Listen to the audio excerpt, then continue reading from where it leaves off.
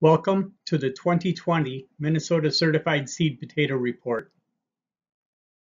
This is the Minnesota Department of Agriculture's leadership team led by Commissioner Tom Peterson, Mark Abrahamson, and Nick Milanowski.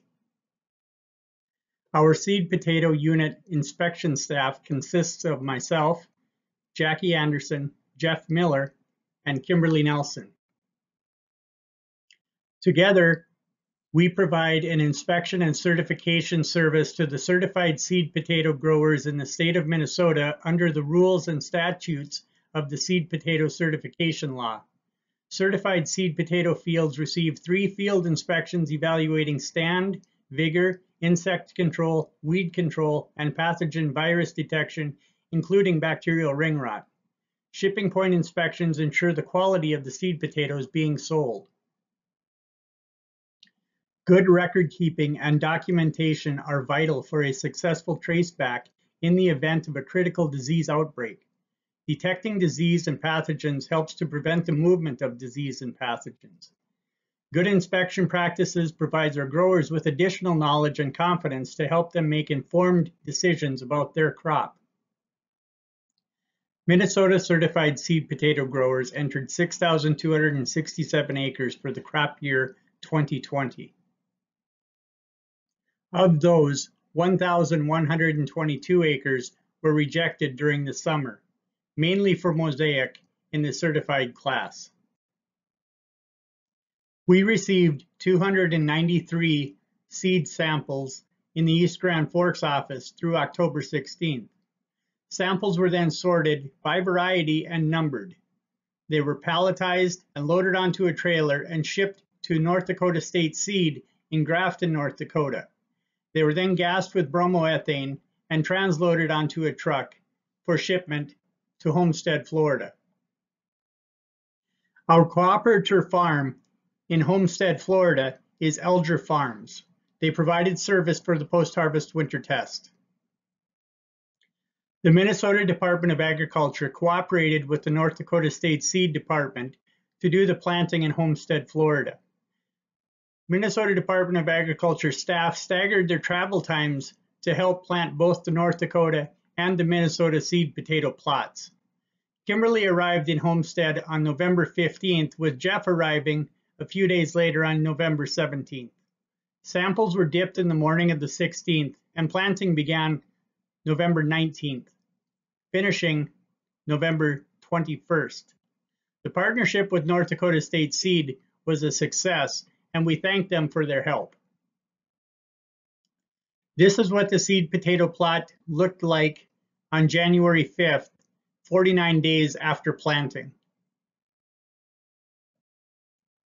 The top picture represents a very good example of a PVY positive plant. Field test kits were used to verify visual positive PVY plants in the field. The field test kits used also screened for PVYN. Leaves from visual positive plants, along with a negative control from the lot, were picked and sent to the plant diagnostic lab at NDSU for confirmation. Percentage of virus is relevant to tuber count. Varieties found to be latent to PVY are also screened. Emergence of some variety-specific seed lots and weeds created challenges in reading this year's post-harvest winter test. This is a chart representing the pass-fail lots by seed class. In order for a lot to pass the post-harvest winter test, it must meet the tolerance of 0.5% virus and other tolerances. As you can see, 85% of the seed lots in Minnesota passed the post-harvest winter test this year, compared to 67% in 2019. In addition, this is the pass-fail acreage by seed class.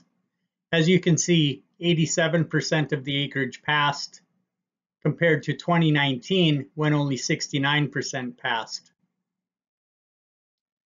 This is a chart of eligible seed lots by percent virus. Of the 221 eligible seed lots in Minnesota this year, 182, or 82%, are virus-free. This is a picture of the seed plot on January 20th, 64 days after planting. As you can see, there were numerous weeds. We were happy to have Minnesota seed growers visit our winter test plot this year. Pictured are Brian from Black Gold, Justin from Dagan Farms and his daughter, Tyson from Swenson Farms, and Luke from Twin Rivers and his agronomist Chad. Thank you all for coming.